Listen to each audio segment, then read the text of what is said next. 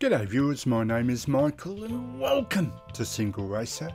And sorry to my regular subscribers, because not only did we just get through a shocking heat wave here in Melbourne, Australia, where it's the kind of heat wave that when you try and sleep at night it can actually almost make you feel ill, but the fact that I actually was ill, and that was a separate thing, and that was due to some, shall we say, self-inflicted food poisoning due to some dodgy homemade hamburgers that I had for tea. So I've been quite ill on top of the shocking heat wave as well, and I just haven't felt like doing any videos. And so what I thought I'd do is just simply do a couple of easier videos just to ease myself back in to the routine, so to speak. And luckily the HumbleGeorge channel, his chief mechanic Scorching and his best friend Jody Parks have come to the rescue. And if you've never heard of the HumbleGeorge channel, he's essentially a modder extraordinaire that loves to do work like this, chrome wheels and everything. And the reason I've got the view so close to the cars to show you the chrome exhaust underbody, just an absolutely fantastic job. And his chief mechanic Scorching, who can make the cars go well over 500 miles an hour, but that's his usual forte. But if you really wanted a car to look like this, I'm sure if you asked nice enough, he could do a car just that it behaves normally, but just has that aggressive look, as you can see here. And a big thank you to his best friend Jody Parks, who made the effort to get me the link to this incredible cruising track. It's very short, but it looks really nice. But also a separate link to the external cameras and AI, because I'm pretty sure this is a beta version and didn't seem to have it at the time. So you can have the links in the description to both the track itself and the extra features to add into the track. And so on that basis, I thought I would take out this brilliant Ford Mustang Shelby GTR in the Jody Parks purple out for a bit of a cruise. So this is Michael signing out for Single Racer. I'll catch you next time, hopefully feeling a little bit better. I'll see you later, and let's go cruising.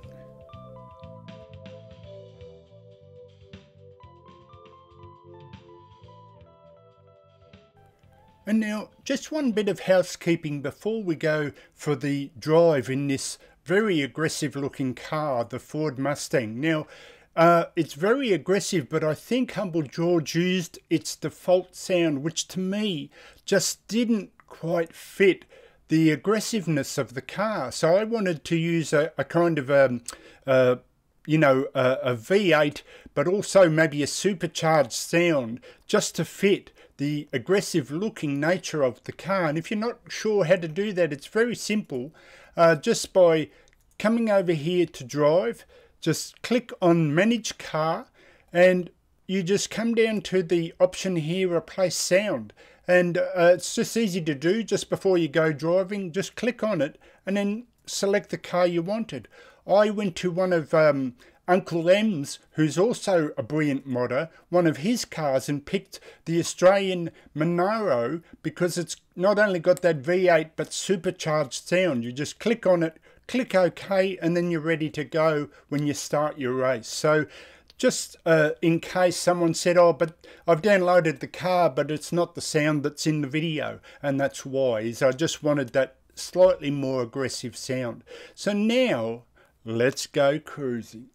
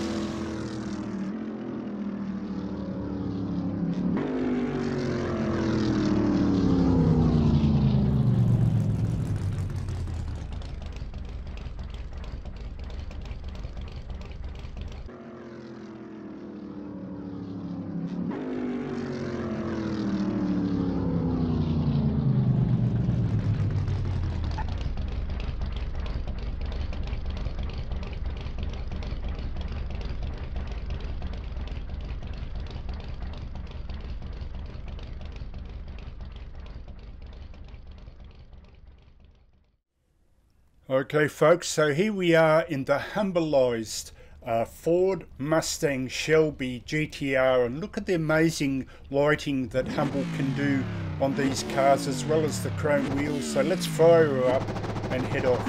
Now, by no means is this a race, I'm just going to go for a cruise, but just have a look at this incredible track.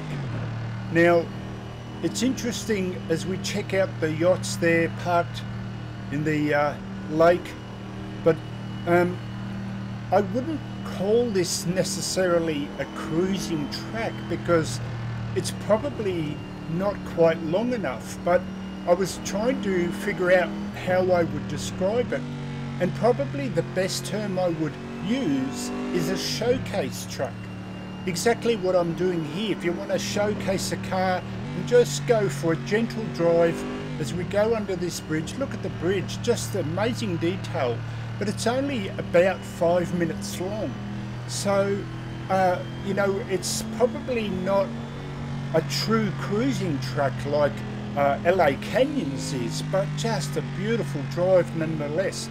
And another thing you could do is, given that this is a beta track, is hope that with the AI line and the fixes in the future is maybe a great hill climb track as well.